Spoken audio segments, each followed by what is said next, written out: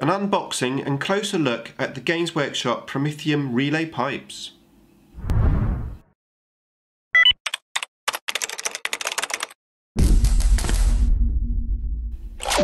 Nick speaking, and welcome to this video. Right, in this video I'm just going to unbox this Promethium relay pipe set from Games Workshop. This is going to be part and parcel of my Terrain Square corner competition this year, and I'm really looking forward to working on these. So, where did I get them from? I got them from WarGames. Awesome place to buy all of your wargaming hobby stuff. There's some links in the description below to the website. Go and check it out for yourself. Got some really good deals.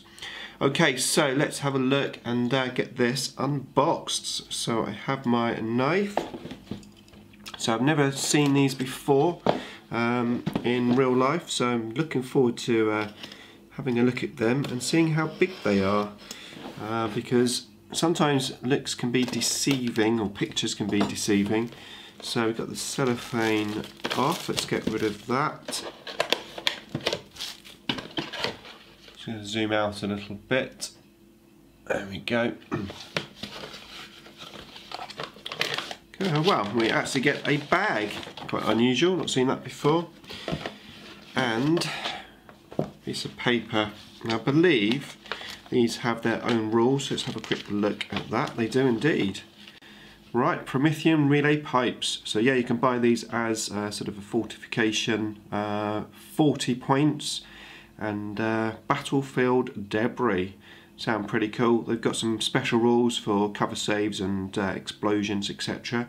So really nice to see. I'm probably not going to use them for that, because I think I'm going to be having these fixed to my piece of terrain. Possibly I may not fix them on, so that I can use them with the special rules. That might be quite nice to do. But yeah, let's have a closer look at these. And these are actually quite big. They're bigger than I thought, to be honest.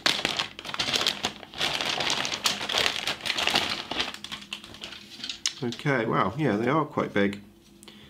So we've got 3 long pieces. Obviously these join together like so. Just seeing, I'm going to change mine into Necron ones, so I'm probably going to take the little spikes off the top maybe. Not really sure yet. They certainly look pretty cool. They've obviously got the Imperial Aquila thing on. So I'm not quite sure what I'm going to do with that. We'll have to see. But yeah, looking pretty cool then. And then you've got the oh yeah, so you've got vents and hatches on here as well, little fan things. And then you've got some corner pieces which obviously have been broken, so you can have the little broken areas. And then you've got a few bends as well. So looking pretty cool. So let's just have a quick look at the back of the box. So there you go.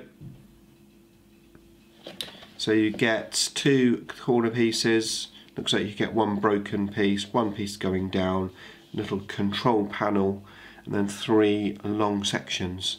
So I think certainly enough to do what I need to do with my Necron terrain. But yeah, really cool. I'm liking those a lot. Okay, so that's it for this video. Just a quick look at these pipes. Hope you enjoyed the video. Thanks for watching as always, and I'll see you in the next one.